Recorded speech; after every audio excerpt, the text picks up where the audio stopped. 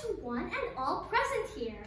I am happy to celebrate Science Month with you all. Standing before you is Lisa Julian Pibaconga, a grade 4 pupil of grade 4 St. Andrew Bobola A. But before we begin, let me ask your observations about my dress.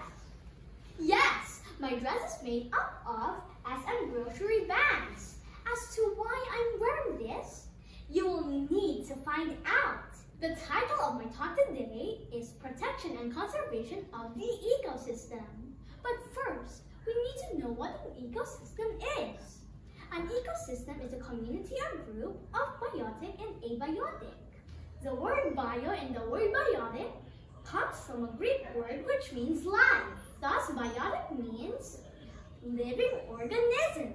This involves plants, human beings, or animals, and bacteria of the ecosystem. On the other hand, the letter A in the word abiotic means without, and bio means life. Thus, abiotic means non-living organism. This includes water, land, temperature, the sunlight, and the air, and the branch of science that deals with the study of organisms and how they interact with the environment around them. It's called ecology. Question: will the biotic components survive without the abiotic components? The answer is no, because both should be united. They should work together in order to achieve ecological balance and to maintain or sustain life.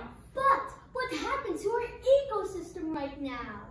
It has been destroyed due to many causes. First, natural causes like flood, severe storms, earthquake, drought, and volcanic eruptions. Another is man-made causes like illegal cutting of trees or deforestation, illegal mining, illegal burning of trees, dynamite fishing, overpollution, climate change, and habitat destruction. And do you know that when a natural or a human-caused disturbance disrupts the natural balance of the ecosystem, ecological imbalance takes place? We don't want this to happen. We don't want our future generations to suffer. Therefore, we need to protect and conserve our ecosystem. Why do we need to protect and conserve our ecosystem? Yes, healthy ecosystems provide us clean water, purify our air, maintain soil, regulate climate, recycle nutrients, and provide us with food. And now, how to protect and conserve our ecosystems. Protecting and conserving our ecosystems starts with you. Bike more, drive less to avoid overpollution. Reduce, reuse, and recycle to conserve natural resources and landfill spaces. Plant trees. Trees provide food and oxygen. They help us save energy. They clean the air. They help us combat climate change. Educate. When you value education, you can share your knowledge on protecting and conserving the ecosystem. Volunteer for cleanups in your community. You can also get involved in protecting your watershed too. The less water you use, the less runoff and wastewater that will eventually end up in the ocean. Shop wisely.